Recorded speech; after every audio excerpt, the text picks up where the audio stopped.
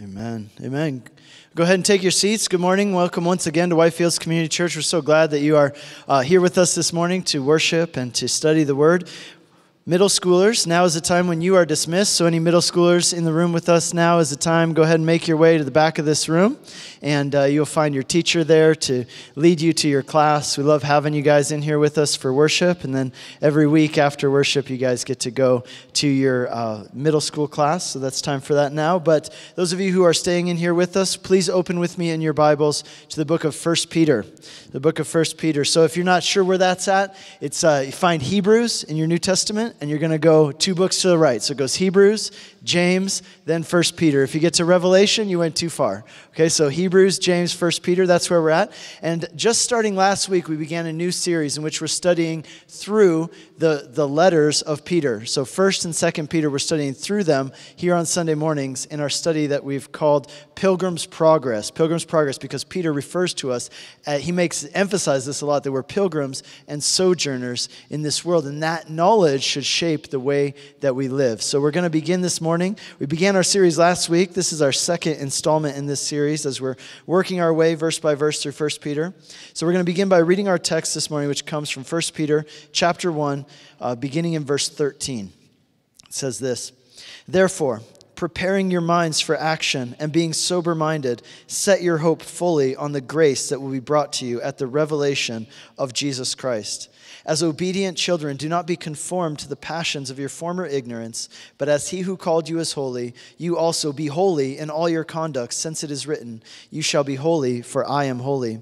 And if you call on him as Father, who judges impartially according to each one's deeds, conduct yourselves with fear through the time of your exile, knowing that you were ransomed from the futile ways inherited from your forefathers, not with perishable things such as silver or gold, but with the precious blood of Christ, like that of a lamb without blemish or spot. He was foreknown before the foundation of the world, but made manifest in the last times for the sake of you, who through him are believers in God, who raised him from the dead and gave him glory, so that your faith and hope are in God.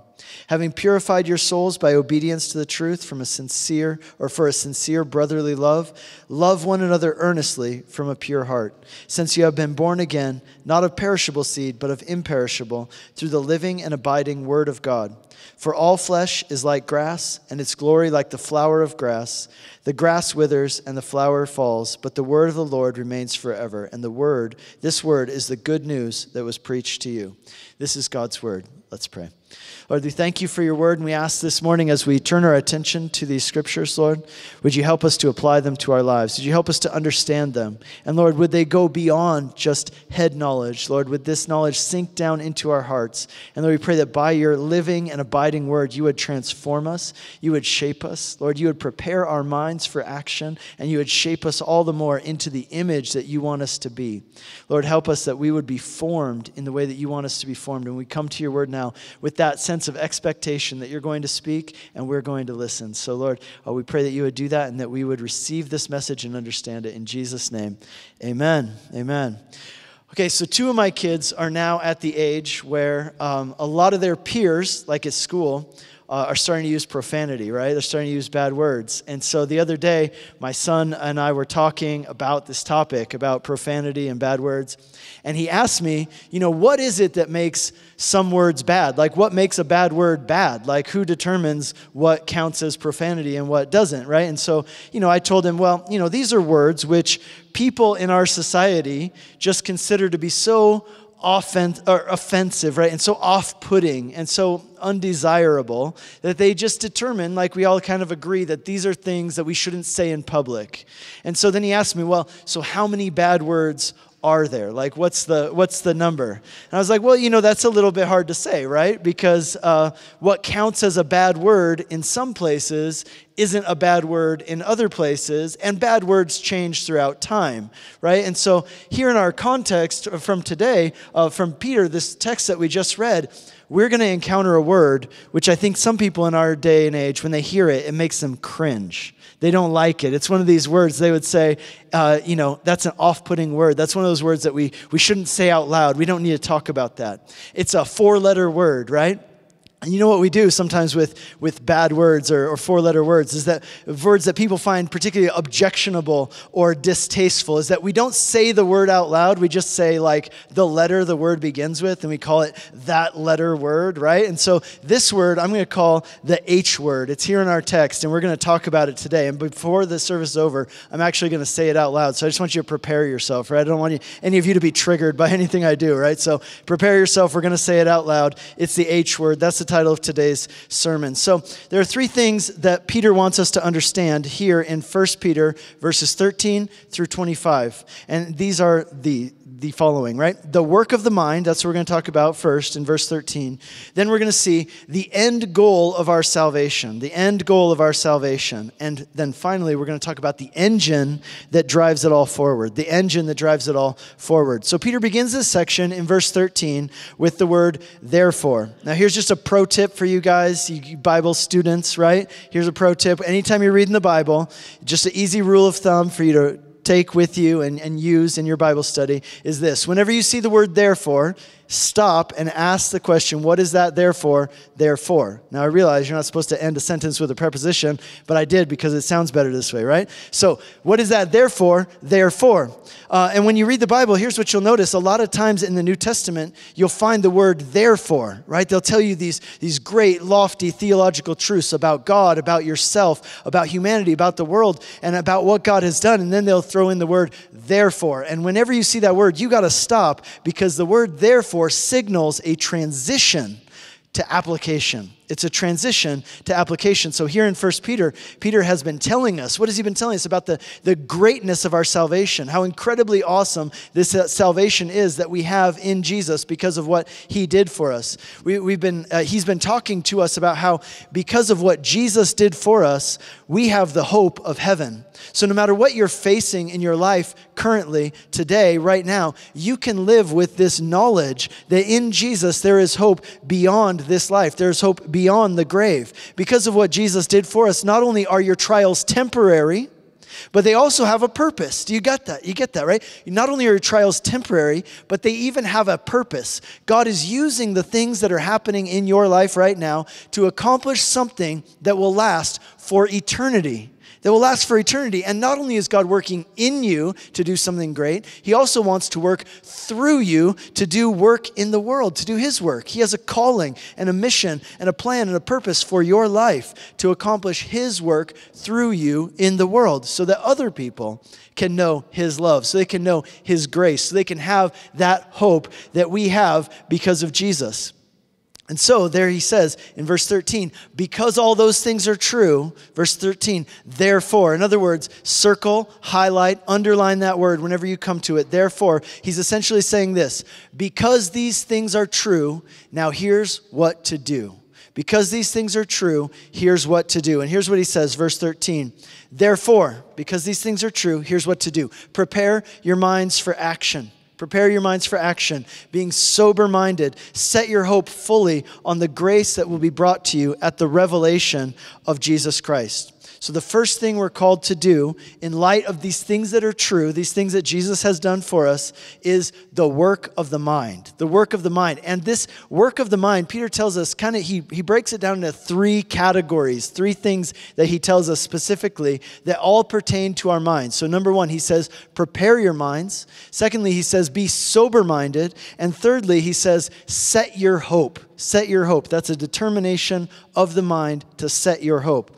Here's what he says. He says, prepare your minds for action. Now, some of your translations will say this, and I like this actually, because literally in Greek, the phrase that he uses to translate it literally is, gird up the loins of your mind, right? Like how many of you this morning, you thought, I need to gird up my loins, right?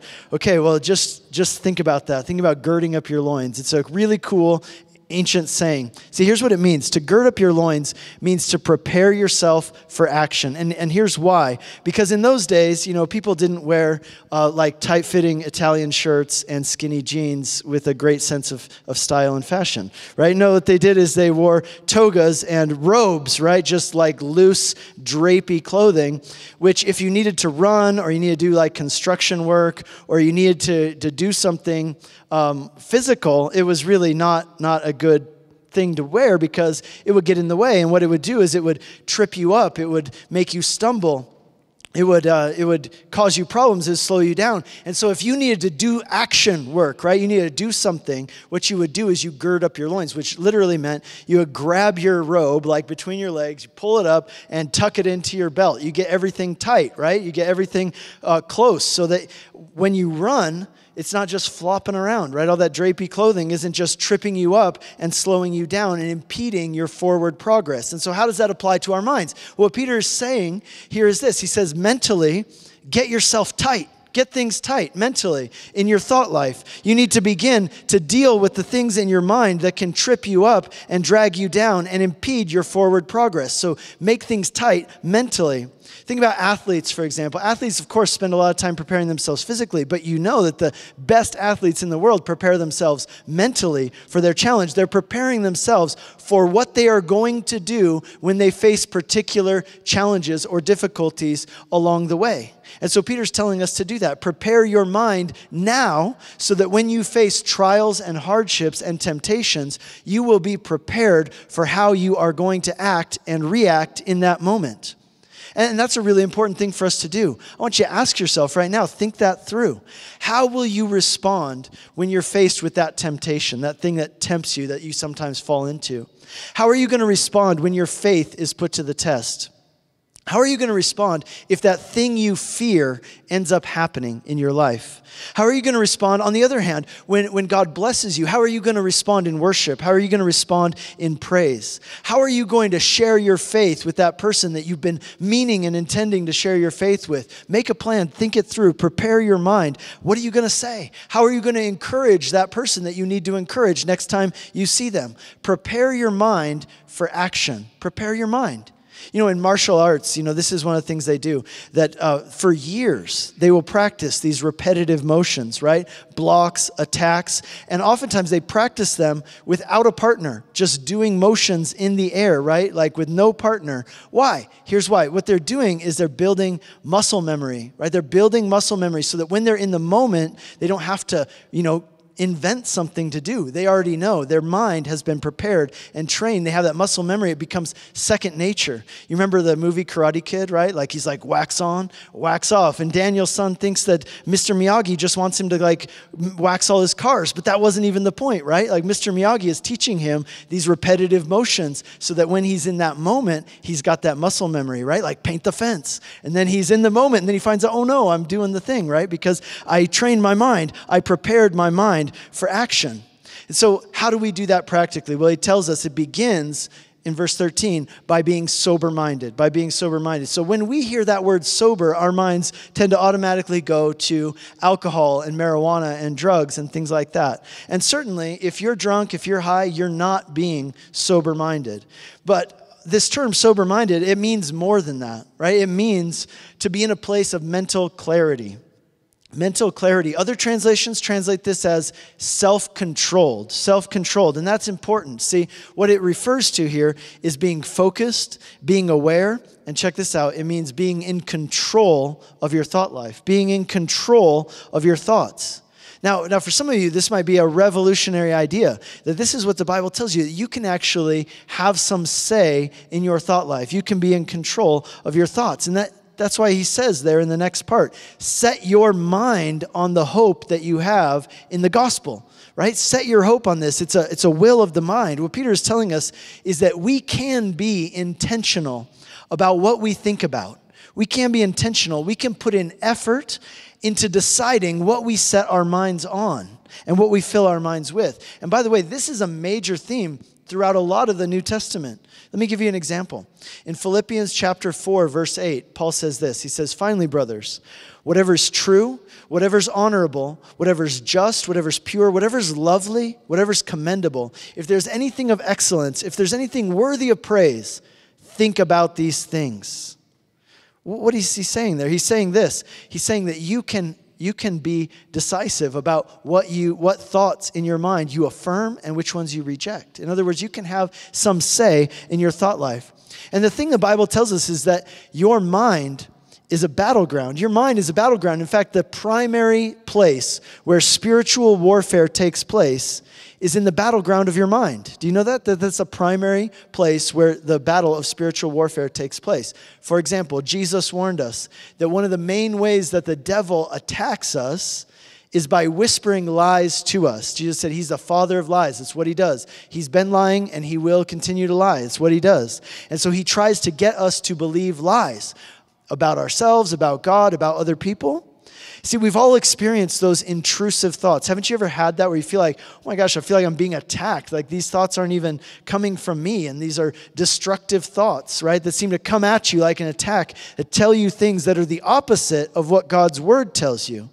2 Corinthians, Paul talks about this too. He says, Corinthians, guys, listen, there's a spiritual aspect to the battles that you fight. And the battleground of these spiritual battles is often our minds. And that's why he says there, he says the solution is for us to cast down the lies and to take every thought captive for Christ. And the point is this, that you and I, we don't just have to be hapless victims who are passively riding the waves of whatever thoughts come into our minds or whatever feelings we have. You can choose what you fill your mind with. You can choose which thoughts you affirm and which thoughts you reject. And to put it this way, think about it like this. You can't change your heart, right? Only God can change your heart. But you can change your mind. So you can't change your heart, but you can change your mind. And if you change your mind, oftentimes you'll find that God will then change your heart. So you can't change your heart, only God can do that, but you can change your mind. Here's another way to think about it. You can't always choose the way you feel. Have you ever noticed that? You feel a certain way, maybe you wish you didn't feel that way. Here's the thing, you can't choose the way you feel about someone or something, but you can control the way that you think about that thing. Okay, so you can control the way you think about that person or that thing. And here's the deal. If you change the way that you think, oftentimes your heart will follow. The feelings will follow in time.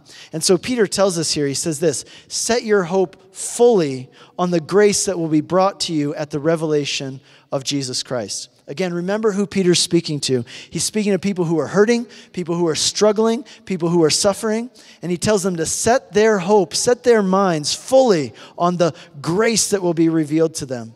This is interesting because he encourages them not to set their hope on anything in this life, but to have their hope fully set and secure in heaven, on the heavenly hope. See, here's the deal. If you set your hope on anything in this life, you are going to be discouraged. You're going to be disappointed. Peter's telling these guys, look, I cannot promise you, I will not promise you that if you give your life to Jesus, then everything's just going to get better and all your problems will go away. They might not. For many of these people, becoming a Christian is the very thing that made their life harder. See, Peter's reminding us that the hope of the gospel is not the promise of an easy and comfortable life here and now. It's not the promise that all of your wishes will be granted. It's something bigger than that and something better than that. See, the hope of the gospel is the promise of God's grace to you both now and forever. God's grace to you both now and forever. Grace.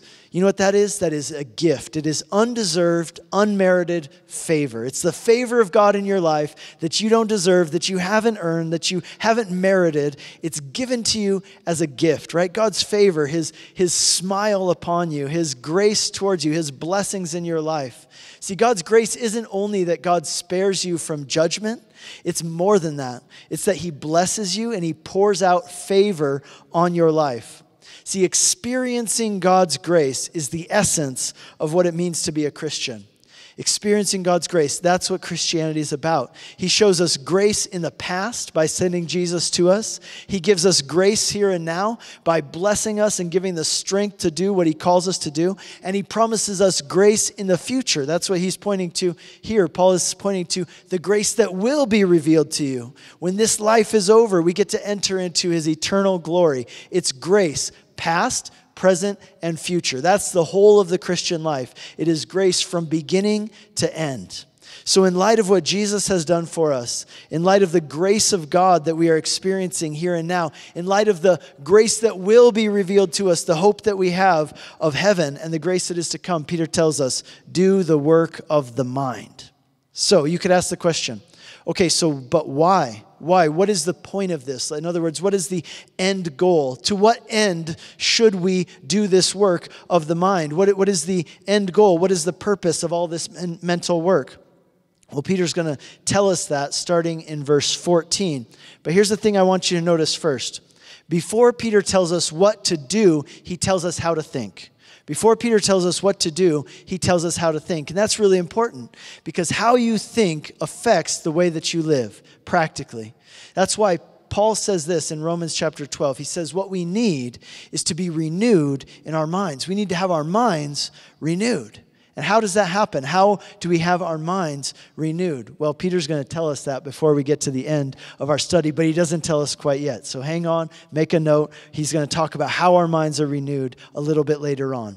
But before we get to how our minds are renewed, he's going to talk to us about the end goal of our salvation, the end goal of our salvation in verses 14 through 22, really the heart of this text. So what is the action that Peter wants us to do in light of the gospel? What is the action? What is the action that we're to be preparing ourselves for and doing the work of the mind in order to accomplish? What is the action? Here it is in verse 14 and 15. He says this, "Do not be conformed to the passions of your former ignorance, but be holy in all of your conduct." Be holy in all of your conduct. There it is. It's that four-letter word, the H word, right? It's holy. See, I think it'd be hard to find a less popular word in our society today. I know some people, when I said, okay, we're going to talk about the H word, some people thought, unpopular H word would be hell. I got to tell you, I think hell is actually more popular than holiness, right? I've told you before that our recent sermon on hell, their number one most popular sermon on iTunes podcasts, right? It's like people like to tell other people to go there. People hope that, really bad people will end up there. There's a way in which hell is more popular, I would say, as a topic than holiness. See, when it comes to holiness, I think for many people, it's considered very off-putting, right? Maybe it evokes images in your mind of like an old man shaking his finger at you with a scowl on his face, or like an old lady who's frumpy and grumpy and doesn't have any fun. And if your ball goes in her yard, she's not giving it back, right? And maybe it reminds you of somebody who's holier than thou, right? Judgmental, unkind, condescending, probably hypocritical. Now, that might be how people feel generally about the word holiness, but that's not what holiness is about at all. See, holy isn't haughty, holy is happy. That's how I would put it. Holy isn't about being haughty, holy is happy. And how many of you want to be happy? Guys, I got to tell you, I've met a lot of people who aren't happy, but I've never met somebody who doesn't want to be happy. So check this out, because this is really good news for us. If we want to be happy, which we all do, there's a clear and simple pathway that God has given us to happiness, and that is holiness. Now, my guess is that some of you inside, you're kind of rolling your eyes, right? Or you're kind of like, yeah, okay, whatever, because holiness doesn't sound like a lot of fun to me. Well, think about it like this. Think about some unholy things that people consider to be a lot of fun or really enjoyable or pleasurable. Now, think about the long-term effects of those things. And I would say that without exception, those unholy things that people consider to be so fun or pleasurable, without exception, they lead to destruction, isolation, pain, suffering, and hurt and loss. And not just for one person, but it's like throwing a rock into a pond, right? It has a ripple effect that keeps going after that initial splash. On the other hand, right, holiness is the pathway to happiness, that deep, true, full, satisfying feeling that all of us long for deep down. Now check out the relationship that it says there is between holiness and happiness in this verse in Hebrews chapter 1, verse 9. I'll show it to you. This is speaking about Jesus. And notice the relationship here between holiness and happiness. It's speaking about Jesus, and it says this: "You have loved righteousness and hated wickedness. Therefore, God, your God, has anointed you with the oil of gladness beyond all your companions." Here's the deal. Jesus was the holiest person who ever lived. We're told in several places in the Bible that Jesus lived a holy life without sin. But what this verse tells us is that not only was Jesus the holiest person who ever lived, he was also the happiest person who ever lived. He was anointed with the oil of gladness above all his companions. So Jesus was the happiest person who ever lived. He was also the holiest person who ever lived. And the two of those are related to each other. In other words, his happiness was a direct result of his holiness. The reason he was the happiest person who ever lived, it says there, is because he loved righteousness and hated wickedness. I mean, just think about it. Every problem that exists in the world today can be traced back to human sin. It's the result of human sin. Every issue that we face as a society, everything that causes you pain personally, it can all be traced back to human sin. Sin leads to shame, isolation, pain, loss. And so you might ask, well then, if it's such a bummer, then why does anybody do it? And there's a really easy answer, because it is pleasurable for a moment. The only problem with sin is that the pleasure really does only last for a short time, but then you're left to deal with the repercussions, the fallout. It's kind of like, I call it like chocolate-covered anthrax. Hey, you want some chocolate-covered anthrax? It's sweet on the outside, but it will destroy you. It will kill you without question, without doubt.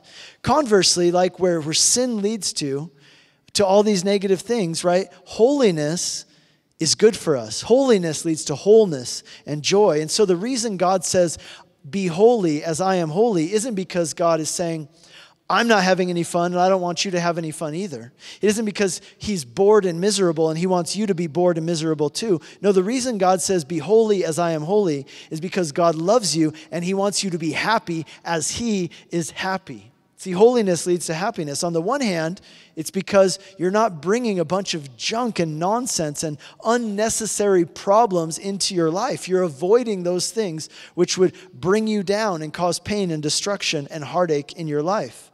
Think about this. In the very beginning of the Bible, we get a picture, a glimpse, just for a moment, of what life was like without sin. This is what life was like without sin. And the word that's used to describe it is paradise. Paradise. And there, before sin comes into the world, what do we see? We see people living in harmony with nature, people living in harmony with God, people living in harmony with each other. And then sin comes in, and what does it do? It wrecks it, right? Shame, isolation from God and from each other, and just a myriad of problems. And so for us to pursue holiness is to move back towards that original design, that original good design that God had for us. And remember, in heaven, there will be no sin. And so to be holy is to get a glimpse, a foretaste of what heaven is like. It's for us to get back to the way things were meant to be, and a foretaste of how things will be once again, once God sets all things right. To be holy means to be set apart. Holiness means separating yourself from the things which would pull you down and drag you down and wreck you. Holiness means being set apart for God and his purposes. And Peter's logic here, he says in verse 14, he refers to us as children, and in verse 17, he refers to God as Father. What he's saying, his logic is this: just as kids tend to become like their parents, if we are truly God's children, then we will become like God is, and that is holy. But here's what's really interesting, because the Bible tells us that the end goal of our salvation, right? What is the end goal? Why did God save you? What is his ultimate purpose with you? Is it just to keep you from going to hell? No, it's something bigger than that, something better than that, something exciting. God's ultimate goal isn't just that you wouldn't go to hell. It's bigger than that. It's better than that. Notice what it says in Romans 8:29. Here's what it says. For those whom he foreknew, he also predestined to be conformed to the image of his Son, in order that he might be the firstborn among many brothers. So God's ultimate goal for your life isn't just to save you from hell, as important as that is. God's ultimate goal for you is to make you like Jesus, to make you like Jesus. And think about Jesus, right? People flocked. They couldn't get enough of him. They wanted to be around him. Even people who didn't agree with his ideas, they wanted to be around him. He was the most beautiful, most powerful, most joyful person who ever lived. People couldn't get enough of him. They're still, even to this day, fascinated with him. And so for God to make us like Jesus means that God's goal with your life is to make you into something great. Make you into something great, to make you beautiful and joyful and wise and loving and good. And we have a word for that. Do you know what that word is? Holy. That's the word for that. Beautiful and good and true and right. It's holy.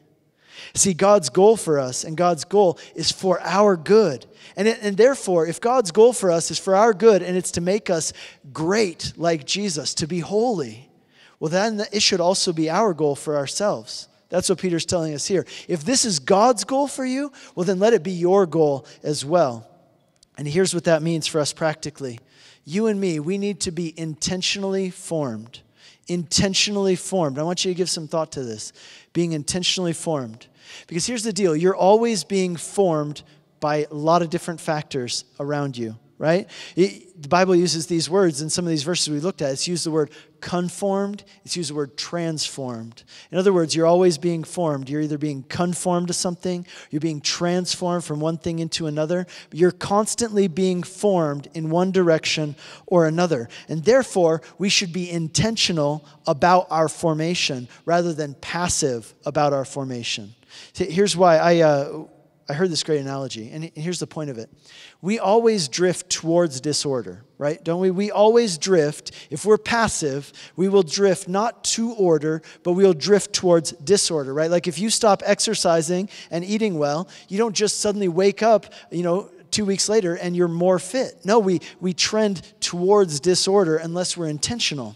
And I heard this great analogy, and it was the analogy of concrete. You guys maybe you've poured concrete before, or at least you know how concrete works. So the deal with concrete is that it takes on the shape of whatever you pour it into. Concrete, doesn't it? It takes on the shape of whatever you pour it into. So that's what we're like as well. We're like raw concrete, wet cement, right? So if you just pour it out on the ground, what does it do? It's a blob. Is that what we can be a blob, right? So if you just pour it onto the ground, it'll just be a blob. But if you pour it into a form, it will take on the shape of the form. It will take on the shape of the form that you pour it into. And so here's my question for you. What is the form? What are the forms that you are pouring yourself into? What are the forms that you are pouring yourself into? If you have no forms, right? If you have no spiritual disciplines in your life, if you're not intentionally creating a structure for your life to pour yourself into, then you will just end up as a blob. But here's the value of spiritual disciplines, right? Spiritual disciplines like prayer, church attendance, community group, right? Giving, serving. Each of those things, it's like nailing a board into a form. You're creating a form, taking a board, putting it here, laying it down, nailing them together. You're creating a form that you are going to pour yourself into over and over again. And the purpose of that form is to intentionally shape yourself into the image of Jesus, the image of Jesus, right? These spiritual disciplines, in other words, they're a guide by which you're creating a form for your life, a shape for your life that you'll be poured into that will shape you. And ultimately, the goal of these things, what they lead to is greater joy. Greater joy. Why? Because holiness leads to happiness. And so I'm going to pursue it because I want to take hold of that joy, right? I want to become the person who God wants me to be for my joy, for His glory, for the good of other people, for His mission in the world. Now, starting in verse 17, Peter starts talking about the motivation for why we should pursue holiness. Why should we pursue holiness? The first thing he tells us in verses 17 through 19 is this. It says, if you call on Him as Father, who judges impartially according to each one's deeds, then conduct yourselves with fear throughout the time of your exile, knowing that you were ransomed from futile ways inherited from your forefathers, not with perishable things as silver or gold, but with the precious blood of Christ, like the lamb without blemish or spot. Okay, so let me ask you a question. So is God our Father, or is He our judge? Is he our Father, or is he our judge? Should we have confidence and intimacy before God, or should we have reverent fear before God? And the answer is both. The answer is yes. If you have your faith in Jesus, then that fear or reverence before God isn't fear of retribution. It's not fear of judgment, because Jesus took our judgment for us in our place. But rather, there's a sense of reverence. There's a sense of awe that comes from understanding that your life has been purchased with the precious blood of Jesus. And one day, you're going to stand before God and you're going to tell him what you did with this life that he purchased for you at the cost of his blood. And the idea is this: because you've been so loved, because you've been so embraced, therefore you want to please your Father. You want to please your dad because he's a good dad, and you adore him, and you want to please him and make him glad. And that sense of reverence, it ought to motivate us to action, where you say, I want to do as much as I can with this life he's given me. He bought this life with his blood, so I don't want to waste my time on dumb and fruitless things. I want to run this race. I want to fight this fight with all that I've got in me until my last day. See, we want to have, it should create in us a sense of excitement, a sense of anticipation, knowing that one day we're going to stand before God, not to be condemned because Jesus already paid the price for us, but to show him what we did with these lives that he gave us, to show him what we did with the lives he gave us. I have a daughter who's 3 years old, and lately I'll come home from the office and she'll have been working all day long creating things for me, right? Like creating a painting. And here's why: because she knows that at some point Dad's going to come home. Dad's going to come home, and she's anticipating that moment when she's going to stand before me and she'll get to say, Dad, look what I did for you, and hand it to me and get to see that smile on my face. The reason she puts in all that work is not because she's afraid that I'll be mad at her if she doesn't do it. No, not at all. It's because she loves me, and there's a joy in doing this for me. She wants to use her time and energy to do something that will make me glad, so we can share in that gladness together. And that's the attitude that we will have, I believe, towards God all the more we understand the gospel, right? That we look forward to that day when we'll get to stand before him and say, look what I did with what you gave me. He tells us in verse 22 that because our souls have been purified by God, we ought to love each other with earnest love from a pure heart. So in other words, verses 14 through 22, they tell us, here's what holiness looks like. Holiness looks like reverence for God and love for others. Reverence for God and love for others. That's what holiness looks like. That's how it manifests itself in your life. Okay, that brings us to our third and final point, which is this: the engine that drives it all, the engine that drives it forward. Peter's been talking about the work of the mind and how important it is to be renewed in our minds and how important it is for us to grow in holiness into the likeness of Jesus.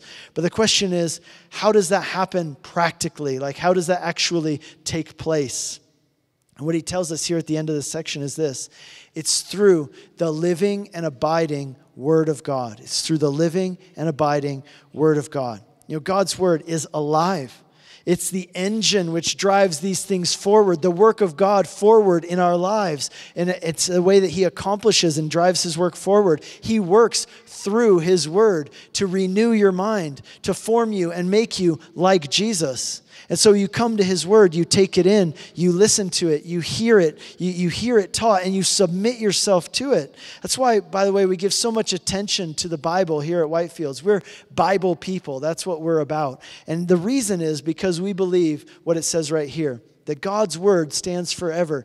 There are waves of ideas, everything else comes, and it eventually passes away. But the word of God stands forever. It has survived centuries of attack from the outside. It has survived centuries of neglect from God's people themselves, but the word of God endures forever. The essence of that word, he tells us in verse 25, is this: the essence of the word is the gospel. That is the story that all of the stories together tell. That is the story that all of the Bible together tells. And so how do we grow in these areas that we've been talking about? How do you do the work of the mind? Here's how: by coming to the Word of God and letting the Word of God shape the way that you think. That's what renews your mind. How do you grow in reverence for God? How do you grow in love for others? How do you grow in holiness? Here's how: by coming to the Word of God, being reminded of who God is, what God has done, and letting that shape the way that you think, the way that you feel, the way that you live. See, the Word of God is the engine, Peter's telling us, that drives these things forward. And so we give our full attention to it. It's a treasure. It's a gift. It is alive. It's powerful. And so I want to encourage you this week, study it, listen to it, apply it to your life. And in conclusion, I just want to say this. Peter has reminded us of something very important here in verse 24. He's quoting from Isaiah chapter 40, verses 6 through 8. He's quoting from the Old Testament when he talks about how, the grass withers and the flower falls, but the word of God stands forever. He's pointing us to the fact that God's word is living and abiding. But there's something else that's in here, right? The point is about how God's word stands. But there's another point that we shouldn't miss in this. It's absolutely vital for us to see and understand. And that's this: all flesh is like grass, and its glory is like the flower of grass, and the grass withers and the flowers fall, right? Who's that? That's us. We're flesh, right? We have bodies of flesh. And it's telling us not just something about God's word, it's also telling us something about ourselves that we need to know. Life is short. It doesn't last forever, right? This life is short. See, my wife and I, we have this thing. We always joke about flowers, right? Like when you give someone cut flowers, like in a vase, and you say, hey, here are some flowers. So I never give her cut flowers. I always give her plants. That's just what we do. And the reason is because we always joke that when you give someone flowers, you're essentially saying, hey, I found something beautiful in nature, so I killed it and I gave it to you so you can watch it slowly die over the course of several days, right? And as depressing as that might be, Peter is pointing us to that same image. And he's saying, that's your life. You are a cut flower in somebody's vase on their kitchen table, right? You're on the clock. You might look nice, but you're looking less and less nice over time, right? Eventually, and it is only a matter of time because you're a cut flower in a vase. You are going to fade, you are going to wither, and you are going to die. In other words, this life doesn't last forever. And that's Peter's great theme in this letter, by the way, that he desperately wants us to hear and understand. Life is short. This is not your final station. So live with eternity in mind. You're going to spend eternity somewhere. Have you ever noticed that you live differently? You act differently when you're visiting a place versus how you act when you live in that place? Right? Like when you visit Orlando, Florida, right? Like people who live in Orlando, Florida don't do all those things that you do every day. Why? Because when you visit a place, right, you know I'm only going to be here for a short time and I don't know when I'll be back or if I'll ever be back. And so I want to wake up early. I want to fill my days with meaningful activities because I know that I've only got a short window of time while I'm here. And Peter says, that's how I want you to live this life. You're a sojourner. You're a traveler. You're only here for a short time. Don't forget, eventually this life is going to wither and fall. It will. God's word will stand forever, but your life is short and it's not going to last. And so live now like you're traveling through. Right? Live with that sense in your mind that there's a short window of time. And what that means is this. Maybe there's some of you who have been putting off really surrendering your life to God, truly embracing the gospel, truly trusting in Jesus and following him. If that's you, I want to tell you this. Now's the time. Now's the time to do it. Don't put it off. For those of you who have been wasting your time and energy on fruitless nonsense that isn't helping you or anyone, let's pursue holiness. Now is the time. See, the message of the gospel is that the eternal God took on human flesh, and he died so that through him, you and I could live forever. That's the good news of the gospel, that Jesus Christ, who was without sin, he took on sins. He became sin, so that through him you could become righteous and holy before God. He took on unholiness so that you could become holy through him. And if you put your trust in that, in what Jesus did for you, if you cling to it and rely on it, then even when this flesh fails, you will have hope that goes beyond the grave. May we be those who trust in that truth and respond to it with our lives. Amen? Please stand with me and let's pray. Lord, we thank you for this great truth and this good news. And Lord, because this is true, Lord, may we be those who respond and do. May we be those who respond with action. Lord, thank you that you want good for us. And Lord, may we move towards that as well. May we create the right forms to pour ourselves into. And Lord, as we pursue you, would you give us a joy that goes beyond our immediate circumstances? Lord, fill us with that joy that comes from walking with you and knowing you and living in your presence day to day. And so I pray that as we leave this place, Lord, help us to live as people who have that sense that we're here for a short time. We've got a short window to live for you while we can, to love others while we can. And may we do that with fervor. In Jesus' name, amen.